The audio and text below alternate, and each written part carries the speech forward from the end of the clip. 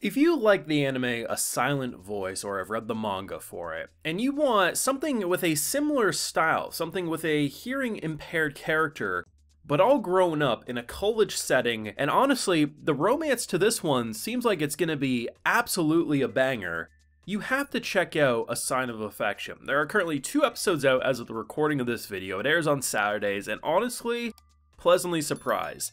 Wholesome, sweetness, but there is a spice element to it. There is a bit of drama that's brewing in the background, and honestly, I'm here for this one. I 100% am.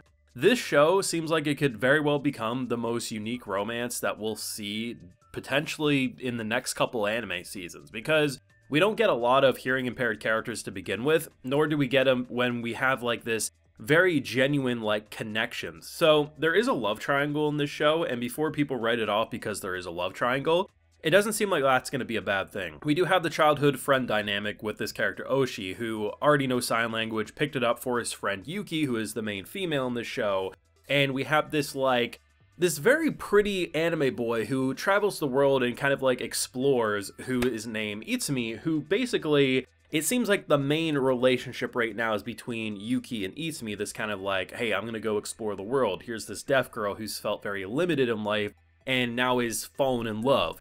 And very clearly, the childhood friend has feelings for her. I think there's no arguing that fact. But what's interesting is while watching these 2 episodes build up and seeing that in the background, I'm like, is it a love triangle? Is this just friends? Like, it's hard to, I'm like, no, it absolutely is. I don't feel like it's going to be drama as you normally see it. One of these 2 is going to have to give up. And honestly, I think it's still up in the air on who's going to have to give up eventually, because very much this could end up going the route of her saying, you know what? It's me, I very much have enjoyed this, but eventually it gets too overwhelming for her. But he also seems like the kind of guy who would slow it down and make sure she's comfortable. So it seems like childhood friend over here might not make it out alive, but it's hard to say exactly. All I know is watching a show that treats her hearing impairment not as a gimmick, not as a joke, but just the way they go about exploring it, the sign language and how it's actually sign language animation. They're not just randomly moving their hands around like this is how you would sign in real life.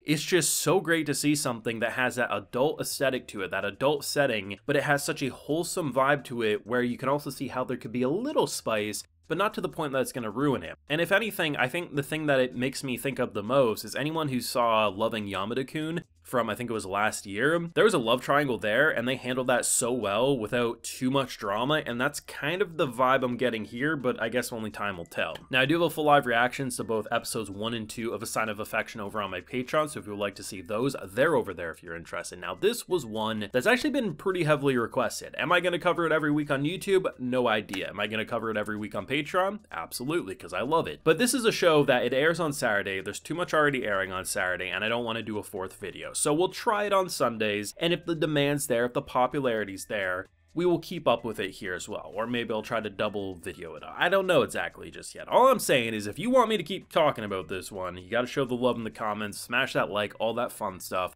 I don't think this show's gonna do well on my channel. Prove me wrong, make this one of the most popular. I'm not gonna be complaining, I just gotta be honest. Now, Yuki as a character is sweet as hell. She is a cinnamon roll. She is precious. She's Anya from Spy Family all grown up, but on a peaceful path instead of that assassin path. Like, she just is so sweet and so adorable, and I love how her introduction to her hearing impairment, because I didn't read the synopsis of this one.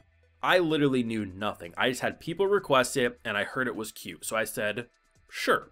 I'll check that out. First scene on the train, basically, you don't know what's going on. She's just kind of looking out. There's very clearly a foreigner who's trying to basically figure out where do we go, where am I going for this or that, and she can't hear. And I love the idea of the intro because it just immediately sets the stage like, oh, okay, we're going to be dealing with a hearing impaired character, and it'll be interesting to see what type of struggle she has or this or that. But it never really goes too overboard. Like, it doesn't go the bullying angle, it doesn't go anything too crazy. And I like that by episode 2, we see what type of life she lived, and it was a very closed-off life, a very peaceful life, but a very limited life, all things considered. She went to a school that from the very beginning all the way throughout high school, she had like 4 people in her age grade because they also suffered the same disability, right? And while it was very pleasant seemingly, and she got along with the people and it was nice, she had that vision of going and exploring a bigger and brighter world. And then that's where our boy Itsumi comes in, because he's someone who does travel a lot. He just casually, one day at college, he's like, hey, I'm going to this place. And she's like, I don't even know where that is, but okay.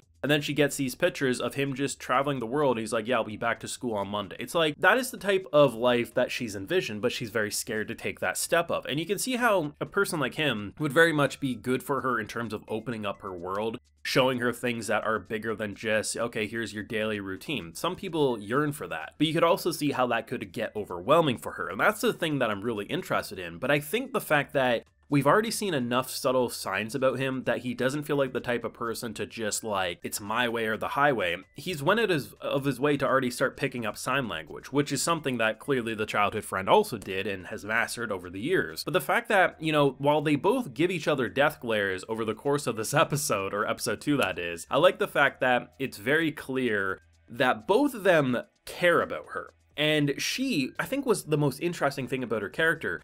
She didn't immediately think she was in love, and she didn't immediately brush it off either. She basically, with her friend, was saying like, I don't know if this is a crush, I don't know if this is love, but I'm fascinated by it. But she was embarrassed. She was kind of shut off because that clearly was a first for her. And by the end of episode 2, she does the little heart, and it's very clear that she's saying that she feels in love with him. Obviously, if there's two guys going after the same girl or two girls after the same guy, someone's heart's getting broke. But the thing about love triangles is they don't have to be bad. Because here's the thing, if you naturally, even if you don't have a friend group, but let's just use a friend group, right? Whether you're in school, whether you're in work, it's almost guaranteed there's going to be two people who are interested in the same person at some point or another, right? The thing is if like the way you handle that in terms of like, okay, she or he likes them, move on with your fucking life. That's the solution there, right? Like very clearly, you don't wait around, you don't try to break them up. That's the healthy way to go about it. A lot of times people don't do that. And when I don't enjoy love triangles is when it's too toxic or the toxic storytelling is just so ham-fisted. But I don't feel like that's what they're going to do. I do feel like there'll be spice between these two,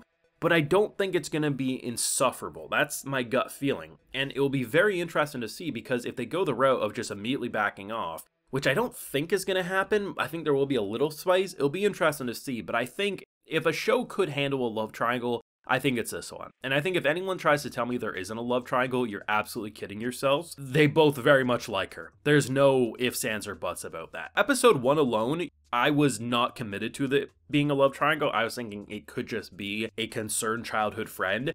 Episode 2 seals the deal that no, it is. It is. Whether you like love triangles or not, this 100% has one. I'm probably going to need a map at some point because it seems like there's going to be a lot of characters. And her childhood friend has like this female friend when he basically helps him, which honestly they did a great job with Oshi.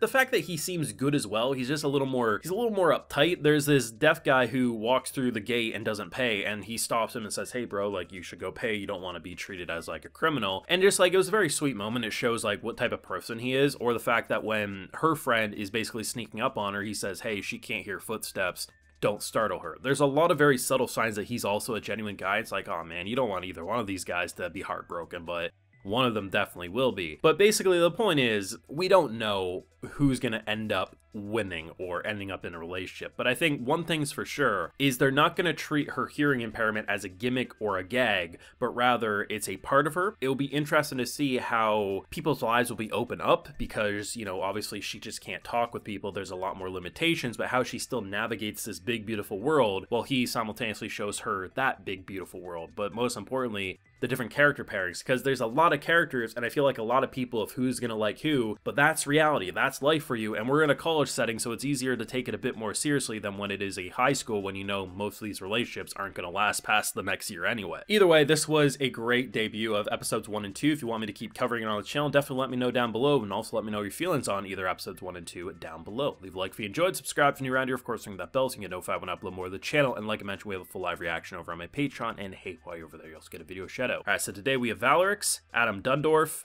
JD, and Thor Linsgard. So I appreciate the support, everyone. Please take care. Have a good one.